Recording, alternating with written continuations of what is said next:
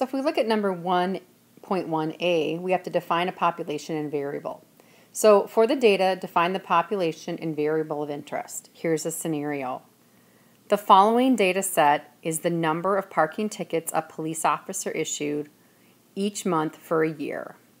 So in this case, for this case, the population would be the police officer tickets for 1 full year. And then the variable of interest here is the number of parking tickets. For 1.1b, we're going to read tables and make conclusions. Consider the table below about life expectancy for men and women in the U.S. So it looks like what we have here is for about a 2-year time slot, the life expectancy for a man and then a female for different time periods. The source here does come from the Center of Disease Control and Prevention, which would be a valid source. So the first question right here, which gender made the biggest gain in life expectancy between any 2 consecutive periods measured, and when was that?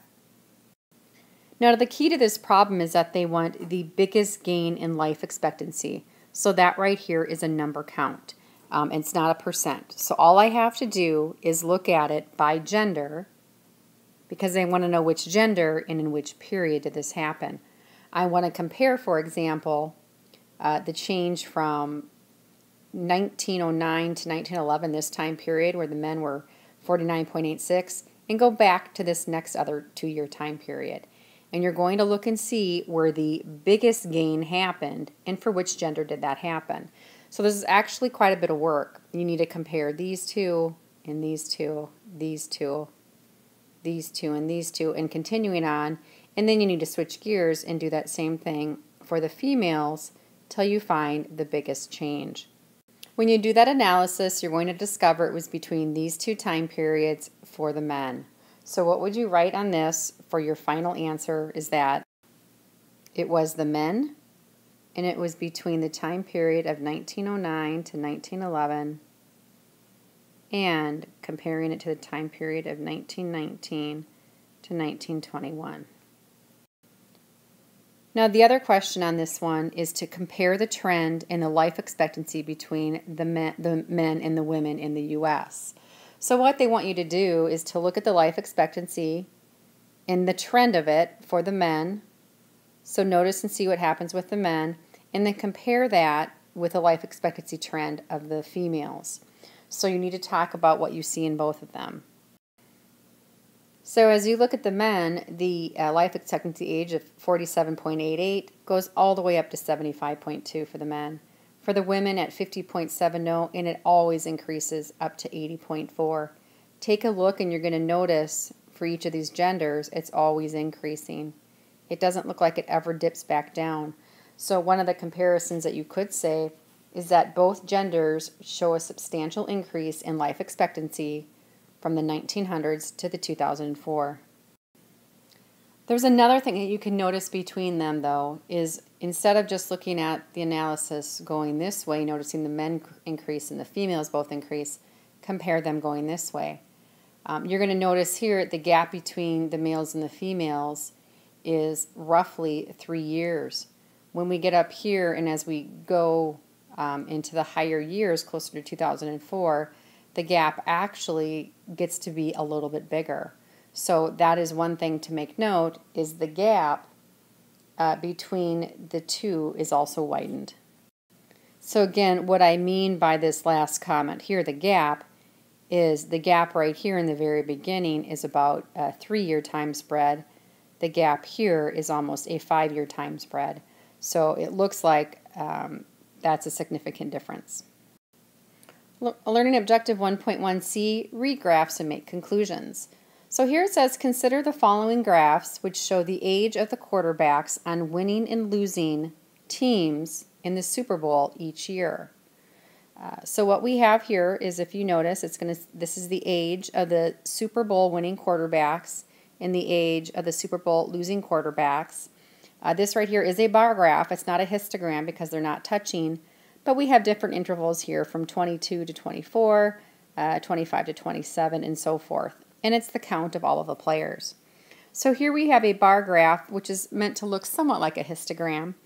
And then here we have a box and whisker plot. So the question here says, what percent of Super Bowl winning quarterbacks have been under the age of 28? Now here they want a percent. So you need to think about where's the most logical place to get that data. Do you want to read it from the bar graph or histogram-like graph, or do you want to go to the box and whisker plot? And I want an actual percent. So the best way to do this is to actually go into this histogram-like graph and actually count how many players that is and physically compute the percent. So to do that, first note we're looking at the winning quarterbacks. So we're at this one right here. And they want to know have been under the age of 28. So under the age of 28 would then be these two bars. If you tally up the total in those two bars, here we're going to have 13, here we have 2. So it looks like there's 15, but they want a percent, so we need to know how many players there are. If you add up the totals in all of the bars, what you're going to get in here is that there are 43 players.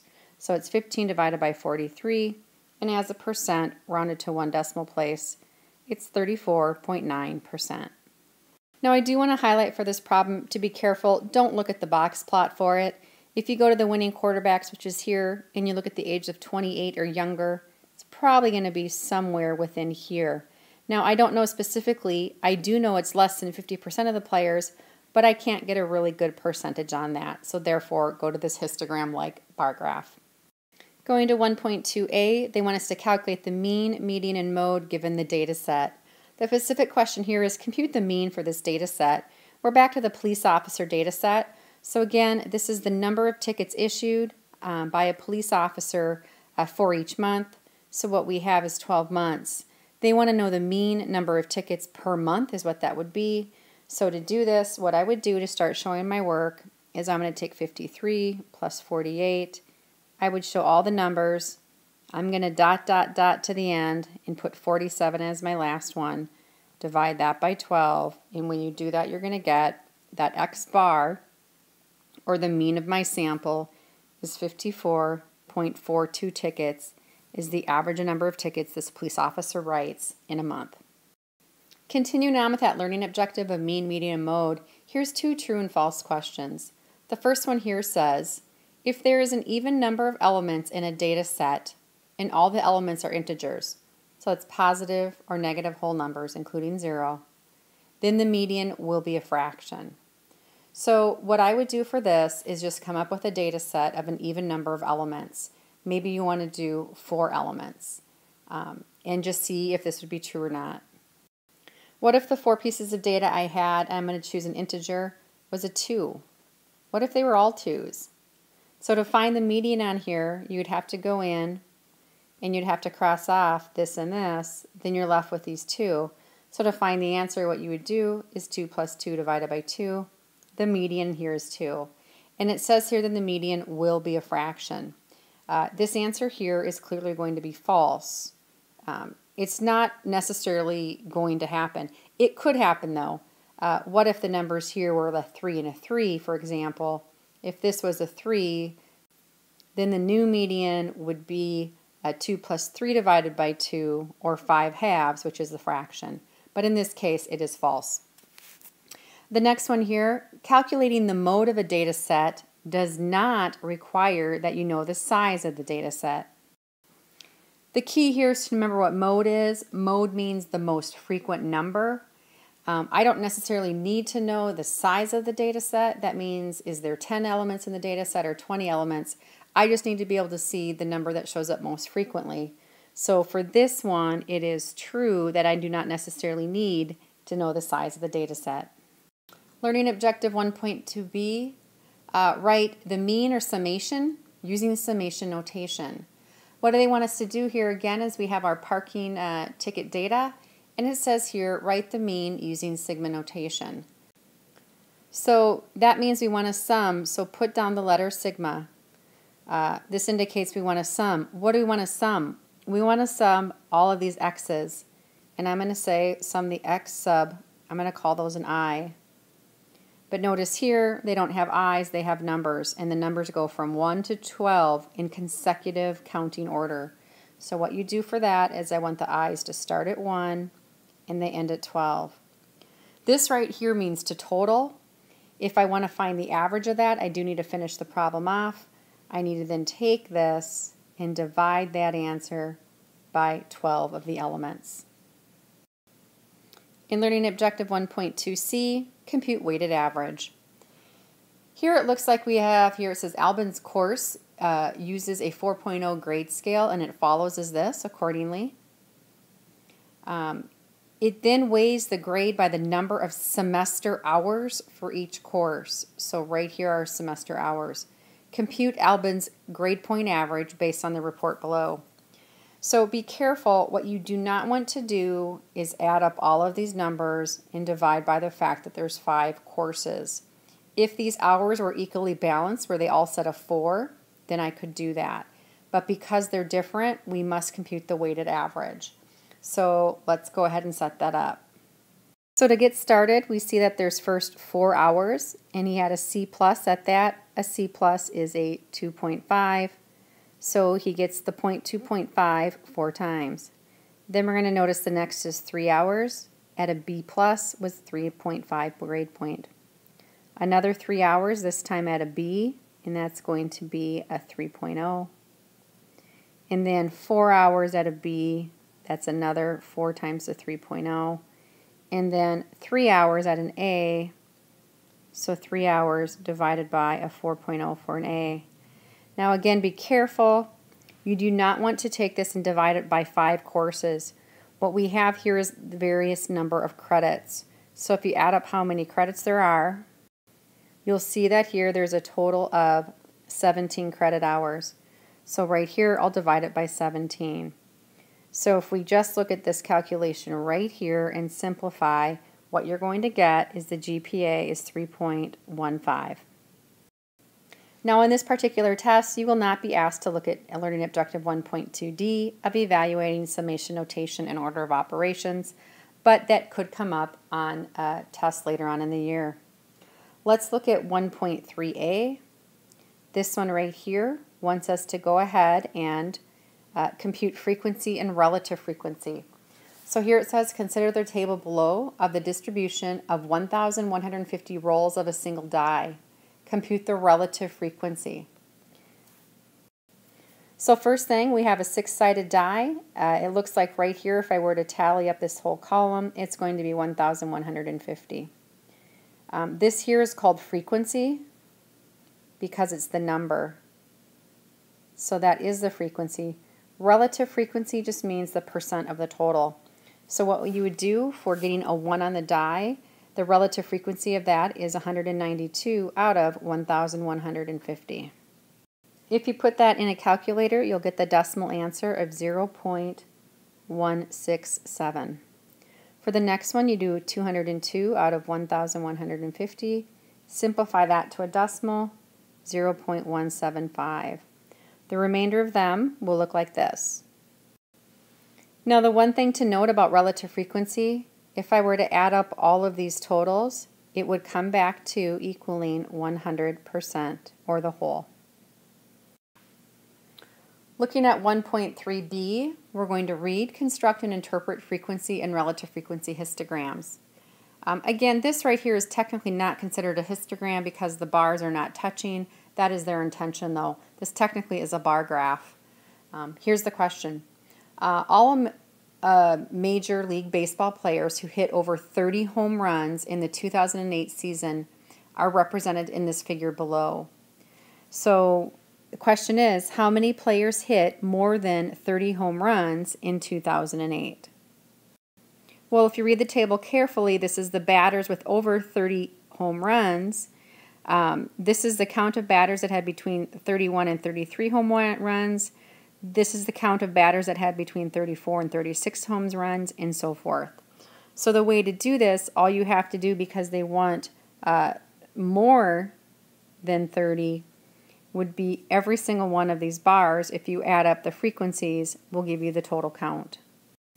And when you do that, you will get that there'll be 25. Where that came from, right here is 12, 6, 5, 1, and 1. 1.3c wants us to determine the shape of the distribution. So for the graph above in 1.3b, describe this shape. So you're going to have three choices. The distribution is either going to be symmetric, which means if you were to draw a curve around it, would have somewhat of that shape. If it were skewed right, it means the tail of the distribution will be on the right end, so it would look something like this. If it were skewed left, the tail would then be on the left side, so it's going to look something like this. So if you go back up here to the distribution, and if you draw a curve around it, if you look at that, you should be able to notice that this one is considered skewed right. Learning Objective 1.4a wants us to estimate the 5-number summary and percentiles for box plots. So consider the box plot below, which tabulates the passing yards completed by the top 32 NFL quarterbacks in 2008. So what we have here is a total dealing with 32 quarterbacks and again where their yards are. So estimate the 5-number summary from the box plot. So let's go ahead and do that. First thing to remember is there's 5 components: the min, quartile 1, the median, quartile 3, and the max. The min is here, the max is here. This is a modified box plot, which means they did the outlier test. The maximum is the outlier there. This line straight down there is going to be quartile 2 or the median. This is quartile 1 and this is quartile 3. One thing to do remember about the box plot, that this is where the percentiles hit. So remember right here is roughly the 50th percentile. This line is roughly the 25th. Here you're going to have the 75th percentile. Our maximum is roughly the 100th percentile. And if you had to give a name to it, the 0 or the 1st percentile roughly. So just read them and let's see what we get. Now these are some rough estimates, but let's check it out. I said the minimum here was at about 1,500. Quartile 1, which is right here, about 2,600. The median or quartile 2, about 3,400. Quartile 3 did about 3,700. And the maximum, which is this outlier, I said about 5,050. The next question, between which two values, is the middle 50% of the data. Remember, all of these are chunked off into quarters. So this is 1/4 of the data. Here's a 2nd quarter, a 3rd quarter, and a 4th quarter of data. They want the middle 50% of the data. So the middle 50% of the data would sit right in between here. They do want to know the specific values. So I would say between 2,600 and about 3,700, which means between quartile 1 and quartile 3. Now, if they were to ask you where is the top 25% of the data, for example, that would be right in here. The bottom 25% of the data, right in there. Now, Learning Objective 1.4b, they want us to construct and interpret box plots. So here we have some data set about the number of people who attended a book club meeting at a library in the first 14 weeks of the year. There's 14 sets of data here, so it would be the number of people per week. So by the way, this means in week 1, 82 people showed up. In week 2, 78. They want us to draw a box plot. So you can go ahead, and what we need to do to do the box plot is actually get the 5-number summary. So if you get the 5-number summary, here's what you should get. Now, when you do this, be careful. Make sure to put the numbers in increasing order. It's 14 pieces of data. When you find the one in the middle, there isn't one exactly, so this is where you have to take the average of the two. It's going to be 81.5 for the median. Now, this 81 is considered the lower half of the data. So for the lower half of the data, look at the data this way. The median here, there is one right in the middle. It's 77, so that's Q1. 57 is our minimum. On the other side, we're going to look at this way. So the middle data here is 86 or Q3, and then 97 is the max. Now when you sketch this data, be careful. Notice above here, the number line is on the bottom. The box plot is not drawn on top of the number line, so let's sketch that. So first thing in sketching, make sure your number line is somewhat appropriate. It needs to be drawn to scale. Don't skew it. So then you can just plot it. The 57s are min, the 97s the high, 81.5 is going to roughly be here. And then we're going to go to 77, which will probably be about right here. 86 about there. Make your box, connect the dots, and we have a regular box plot. Now the second part of this, you may be asked to compare or talk about box plot data. It says again, consider the following graphs of the ages of the quarterbacks of winning and losing teams in the Super Bowl. They want us to compare and contrast the two distributions using the box plots, so be careful. By the way, compare means what they have in common, contrast means how they're different. So if you look at just the box plots, you're going to notice if you're trying to find something where they look similar, the range on this box plot or the variation in it is very similar between the two. So the spread between the min and the maximum in terms of the losing quarterbacks and the winning quarterbacks is very similar. So then I just stated what I said here for compare. Now to contrast these, that means where are they different. One of the things you might notice is the median age. The median age for the winning quarterbacks is right here versus right here for the losing quarterbacks. So it looks like the median age for the winning quarterbacks is lower than that of the losing quarterbacks. And this is stated accordingly. Now we have two more questions here, true and false, not related to any of these graphs above. First question here says, the mean of a data set can be above the third quartile or below the first quartile. Is it possible for this to happen? The answer to this is true, and let me just show you the easiest way to do it is to set up a data set. What if I had the numbers 1, 1, 1, 1, and then 100? And if they asked me to find quartile 3 of this data set, quartile 3 is actually going to be a 1, but the mean of this data set would end up being 104 divided by 5. And that's going to give us 20.8. So clearly we can see here that the mean is way above quartile 3, so it's true. Let's look at this last one. Discounting outliers, the range of a data set will be 4 times the size of the IQR.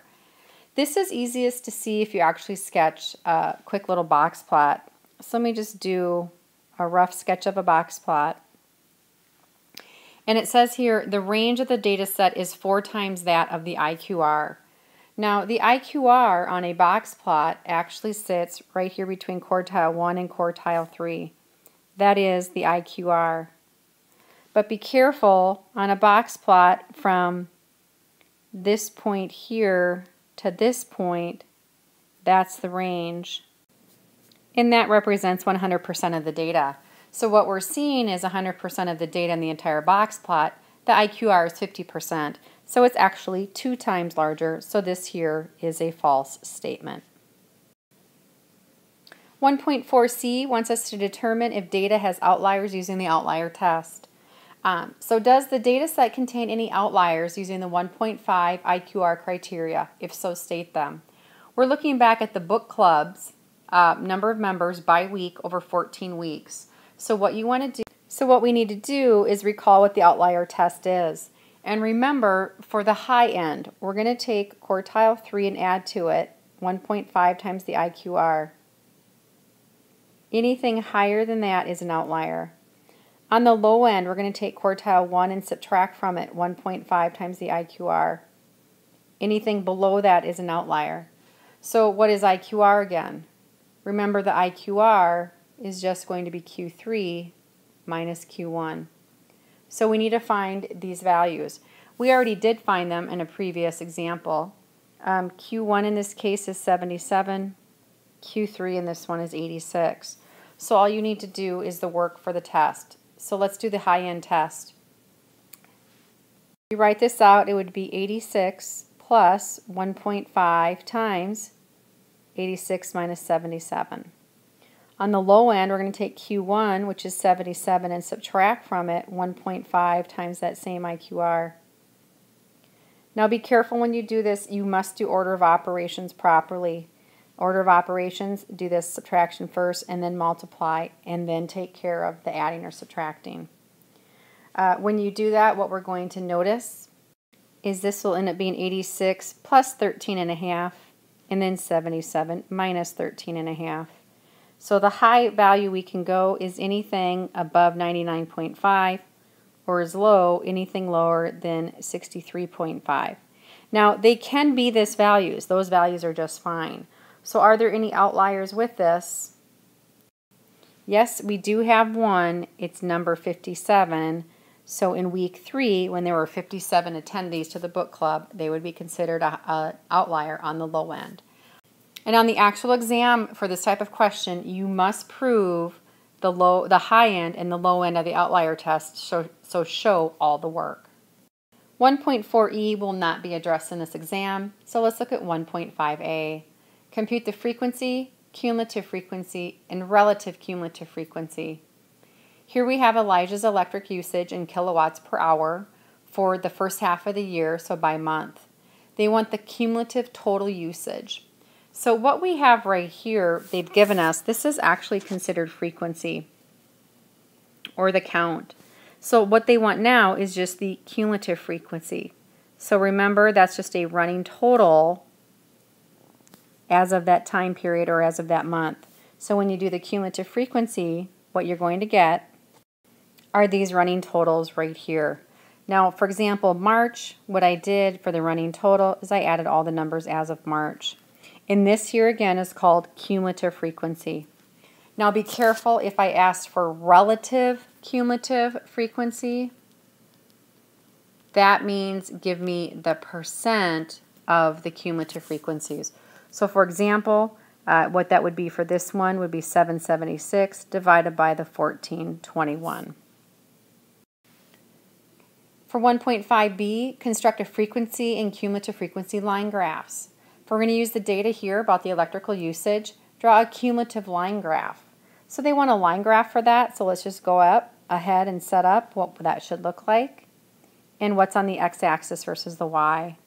The x here is going to be the month, and this is going to be, they want the cumulative frequency, so we'll put cumulative usage.